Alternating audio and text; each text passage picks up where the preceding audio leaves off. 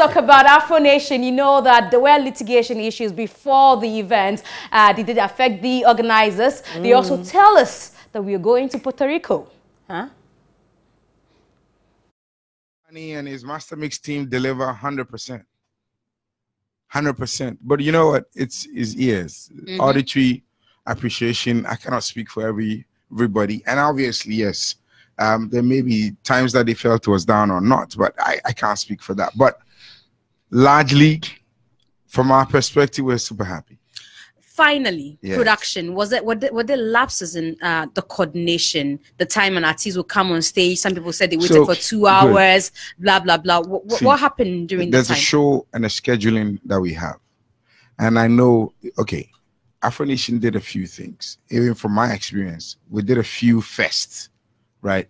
Some of these things actually are why we schedule them.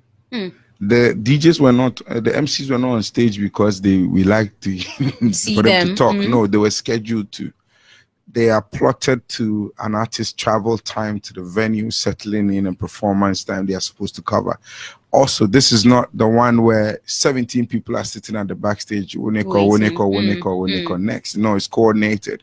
The artist will not tell you. Not everybody wants to see the other guy when they want to perform, really. That's so true. You come, you sit, you do your thing, you go. But it's there. Some afterwards, you know, when we do these green rooms, it's actually for the after performance when they want to bond. But before that, tell everybody getting his own things they want to do before they mount the stage. Right. So the scheduling for these MCs were to actually hold it down with the customers. And then the other thing you need to know is, yes, you came for, but AfroNation was also a party. And the party was the DJs and the MCs. And when you said 30 people, the DJs was critical part of this whole scheduling.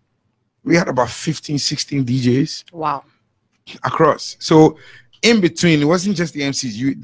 They kept repeating, this is DJ this is DJ that, this is DJ. It was just to expand the repertoire. The music they were playing more than the artists that are on the bill, you know, and people were jamming. Thanks for the support. And I hope you guys are coming along to Puerto Rico. Oh, we are going to Puerto Rico? That's the exclusive.